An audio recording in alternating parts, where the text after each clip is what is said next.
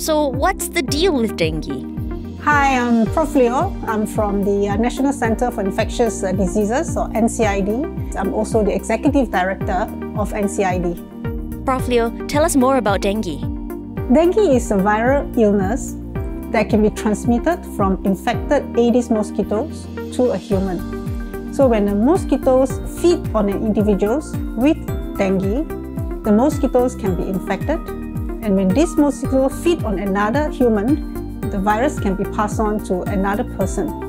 Dengue can be a life-threatening condition, particularly in individuals with weakened immune system. If I've already had dengue, does that mean I won't get it again? Well, dengue has 4 different serotypes. We call it serotype 1, 2, 3, 4. Having infected with one serotype can only protect you against that particular serotype.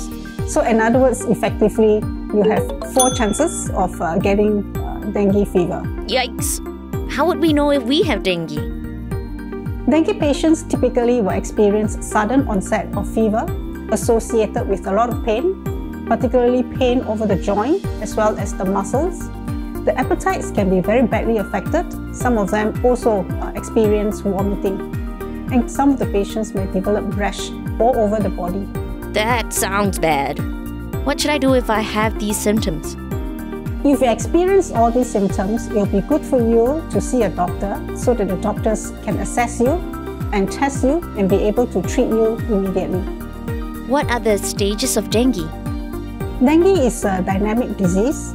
The disease status changes over time. The first stage is acute febrile illness. It can last 3 to 5 days or so, then followed by what we call a critical phase. This is a period where the patient's conditions can deteriorate, followed by the recovery phase or reabsorption phase. Now, the entire course of dengue illness typically lasts about a week or 2. So what warning signs should I look out for when I'm ill with dengue? Now, there are 4 warning signs where the patients can look out for. They include persistent vomiting, bleeding in the gum, abdominal pain, or they feel extremely tired or become listless. What can I do to recover from dengue? It's important that you seek early treatment so that your physicians can help you to monitor your entire course of illness. It's important that you have adequate rest at home, monitor your own temperature, and maintain good hydration, about 3 liters a day, and maintain a good urine output. Generally, you should go to toilet at least once every 4 hours, and make sure that the urine color is relatively clear. If I start feeling better, does that mean I'm fully recovered?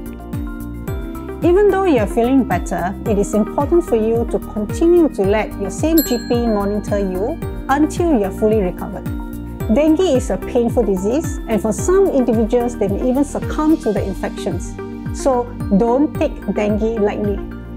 Do your part to prevent getting dengue.